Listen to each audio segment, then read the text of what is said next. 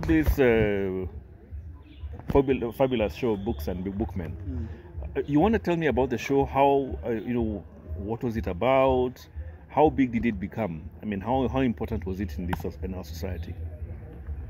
I ran Books and Bookmen for 13 years at KBC every week, and we never missed a single week to run Books and Bookmen.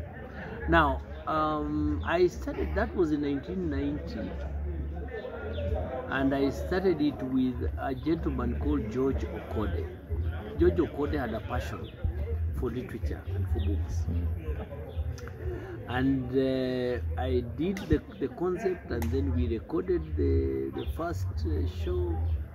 Then after that, the guy said it is good, and then we went down to business. It was only not Books and Bookmen. We did Culture Talk, 13 years. Books and Bookmen, 13 years. Literature Talk, 13 years.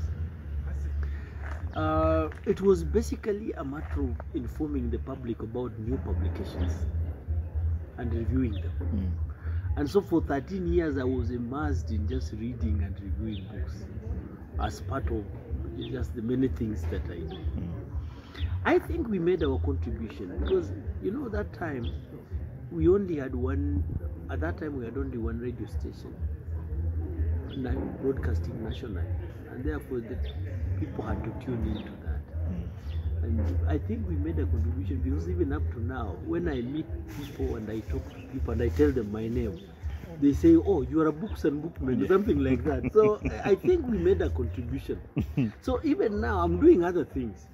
But imagine, my name is actually just, associated with Books and Book. I'm sure now it will be called Books and Book People. No, it changed. Now, after that, Kainga came up with a concept called Books Cafe. That is now what is running. But it's not 13 years, that one yet. No, just a few years ago. We ran that from 1990. I was then a student, but people did not know I was a student. So they actually thought I was I don't know, I think my voice also deceives people. But I was a youngster in my 20s.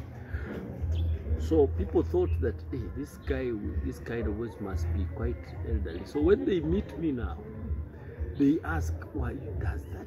We expected something totally different because we were then kids, But they didn't know that I was a youngster also. I actually thought you'd be much older. I'm really surprised when I met you and I'm like, this is not somebody, I expected you to be in your 60s. You see, that's what people expected. But then it was because I started this as a youngster in my 20s. So what are you doing now? Because I know you're in academia. Where are you in?